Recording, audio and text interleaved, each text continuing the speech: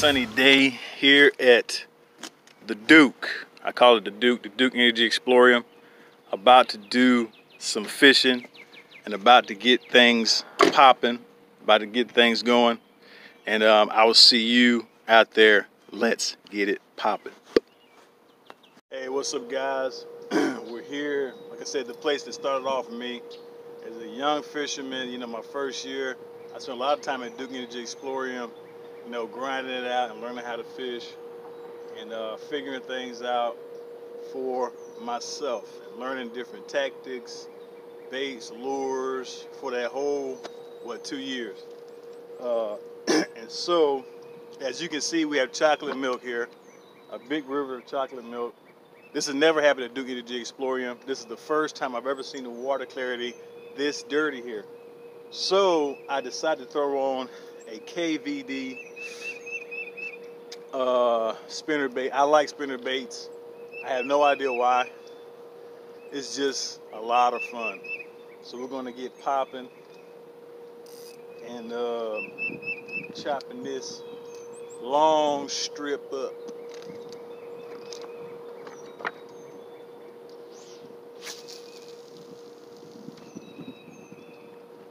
I'm gonna let that sink on down a little bit.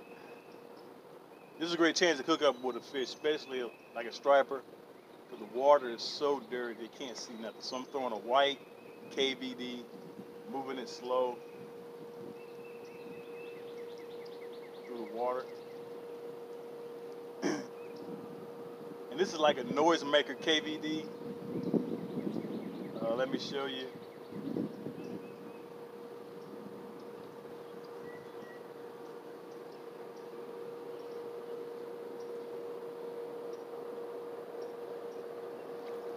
With how this is designed, this has a bigger paddle.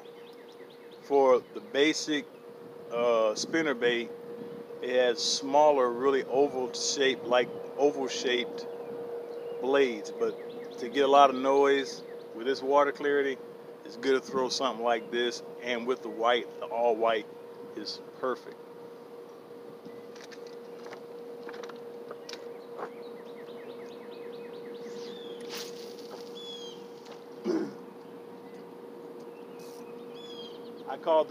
I call this place the Bass Spa, and this place is like Striper City. This is Striper City, man.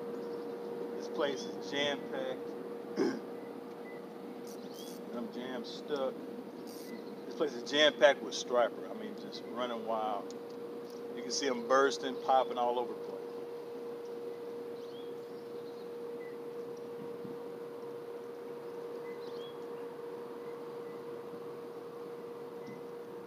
Get some vibration going.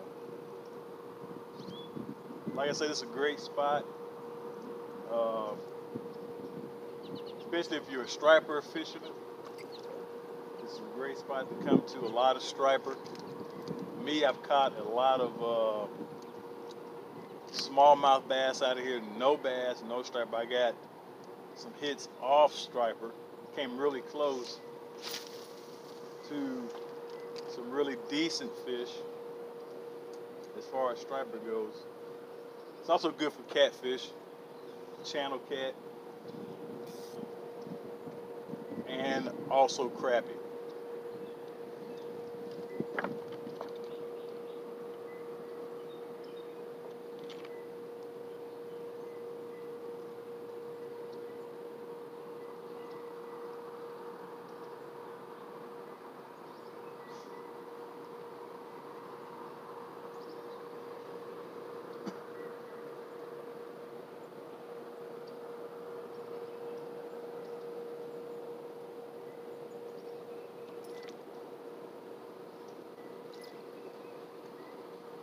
Give it one more go with the, and also what's good is to put a trailer on the back of this. I saw that from One Man, One Rod. You can put I actually lost my trailer. You can put another hook on the back of this for short strikes. So thanks to One Man, One Rod.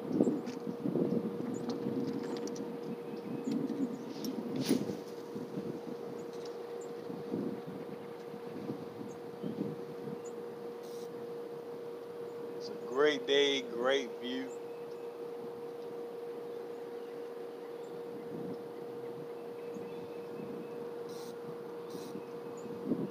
I'm doing this to let it sink to the bottom and just basically swimming it slow and working with the current.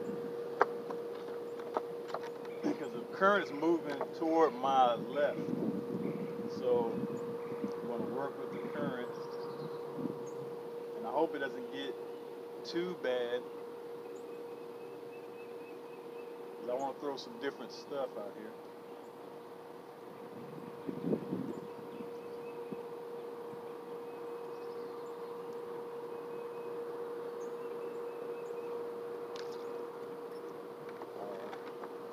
That's it for the KVD. We're gonna throw, what we're gonna throw next? Let's pop open the football jig with a Guggen bait bandito bug.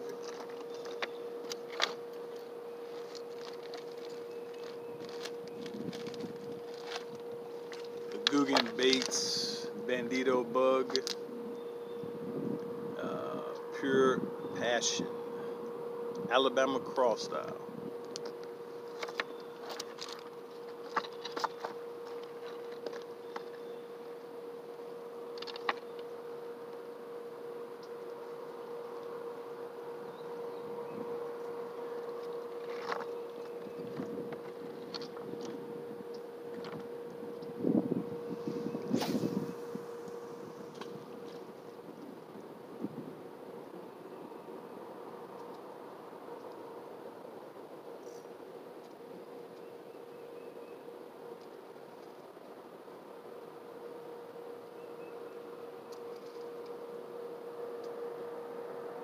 What I'm doing, letting it sink to the bottom, and giving it 2 light pops at the bottom, about a 2-second wait in between, just working it into the bank.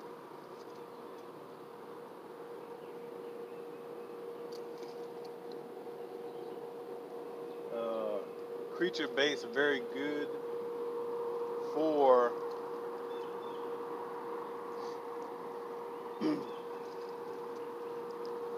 the winter time, when the fish are very lethargic and moving really, really slow. They don't want to do too much moving around. I was gonna throw something else. As a matter of fact, we're gonna do a switcheroonie here, because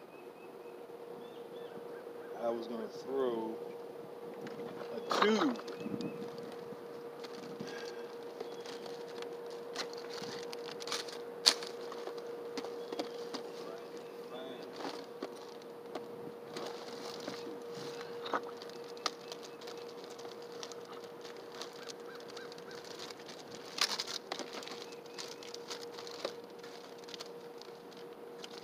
Alright, I got my tubes, and I thought it was interesting to throw this. It's a, of course, Tournament Series Bass Pro custom lures. It's, okay, it doesn't say the name, but it looks really cool. I wanted to try some new stuff, and it looks really cool, really nice, like a little creature bait. So we're gonna put this on instead of the Guggen bait. I was like, man, it's like a little blue in that. So we're gonna pop this bad boy on and give it a squabble. I'm gonna be using this a lot more. Just something different.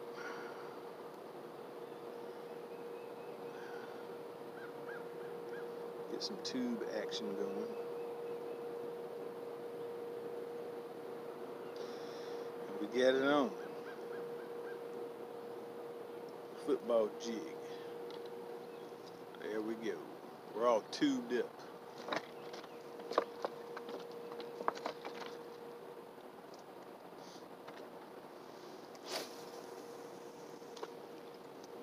Let that sink onto the bottom.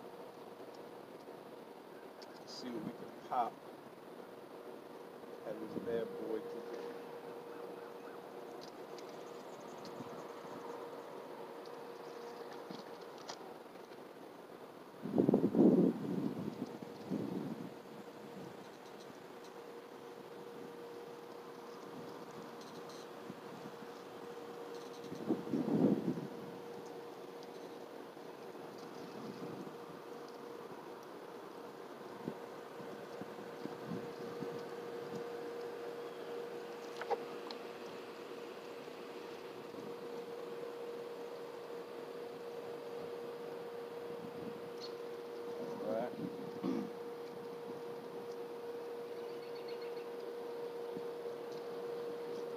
One more heave ho and we're gonna switch on to something else.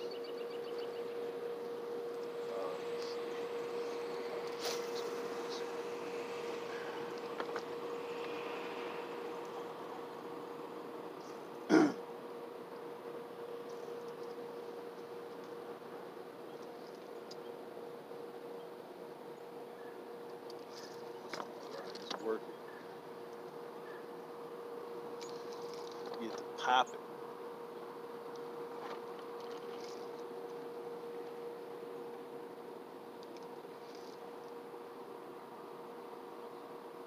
Like I said, this is good for a ground and pound attack.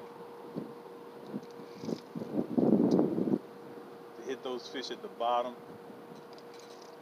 Because they may be munching on crawls, little bugs, insects, especially during the winter time. Fish like to munch and crunch slow. They don't want to have to use a lot of movement to get around. So they go for little bugs, insects, easy prey, easy meals. So we're going to serve them what they want to fit the diet for this time of the year. All right, we're going to switch her up. It's a nice looking bait. Little tube action. I saw this at, you can get this at Bass Pro Shops. They have a lot of variety of cool stuff, but it's a nice little bait. Thought I'll switch her up. All right, we're gonna move right along to, where is it? Something I threw yesterday. The setup is a open hook with a split shot, also with a swivel, and I'm throwing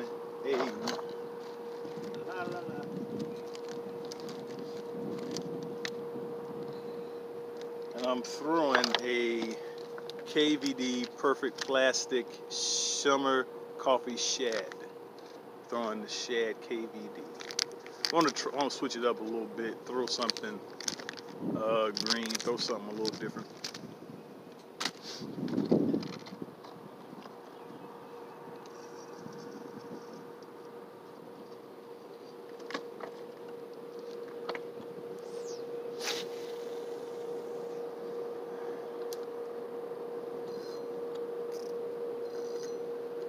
And with this,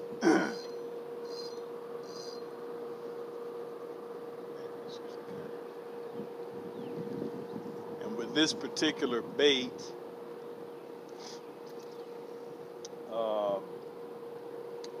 is another grind and pound type of deal. I let it drop to the bottom, and I basically do 2 pops, real quick 2 pops.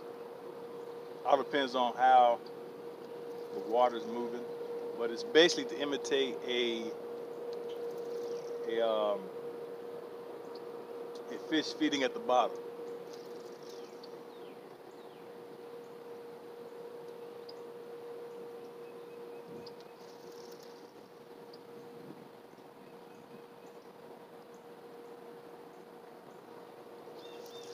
side, too close to the, we're hugging too much at that bottom.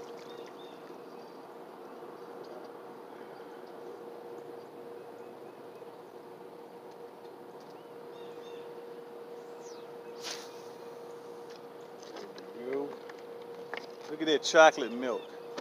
I mean, it's like a big, gigantian pool of chocolate milk. Look at that.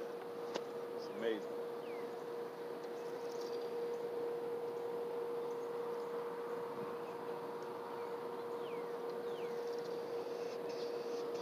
Like I said, this place is like Striper City. The fishing's great. Striper population here is really big. They have catfish, channel cat, and smallmouth. They do have largemouth, but I've never caught one. They have crappie.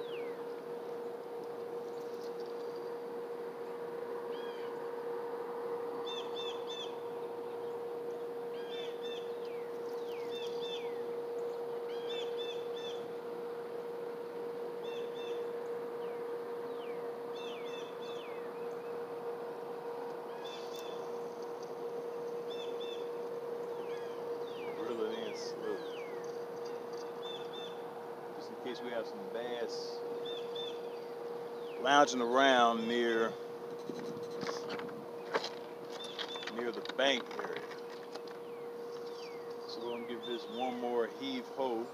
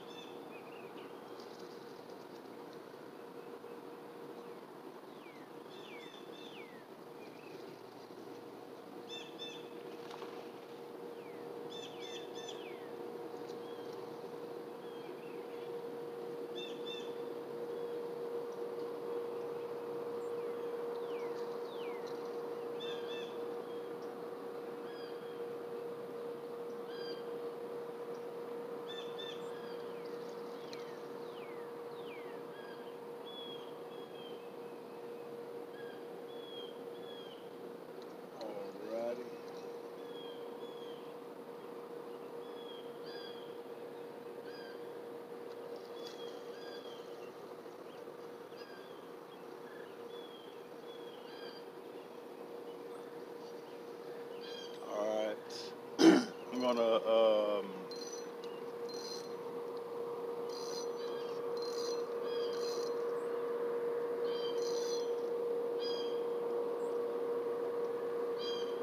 throw one more lure and see what we can get out of here. All right, guys, I moved to a different spot because I know that these fish are not used to chocolate milk water, and this is a lot more calmer area where it can kind of chill out. This is where they would be, so I go where the fish go. I'm gonna be throwing the spinner bait again and see what we can spinner bait out of here. Moving it slow.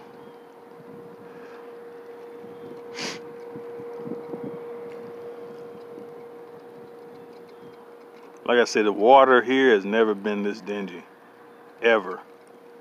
I mean, you can see it. I mean, it's like chocolate milk. Just totally dingy. Just dingy, dingy. Totally dingy water. So we keep throwing this spinner, stretch out a little bit, just cover a lot of this area, see what we can get on the spinner bait. Move it a little bit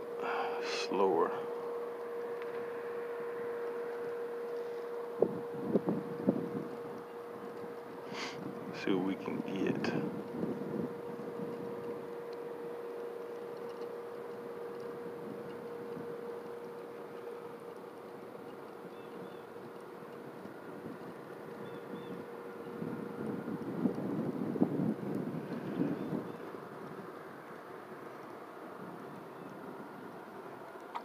All right. I'm gonna give her one more heave ho on this spinner bait.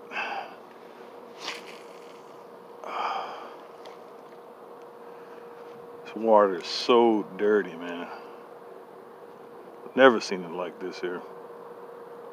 Just dark, dirty, dark water. I'll go a little faster.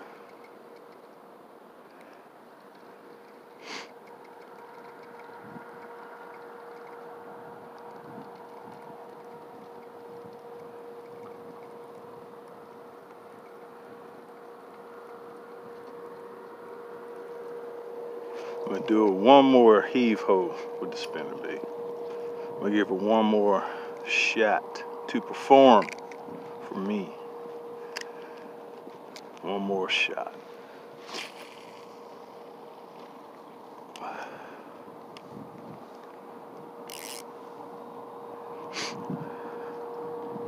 See, get my first spinnerbait fish.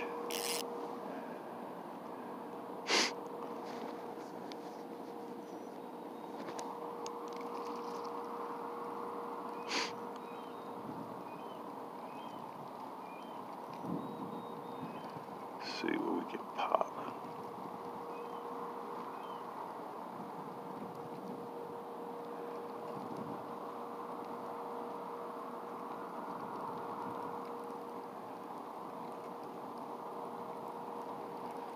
All right.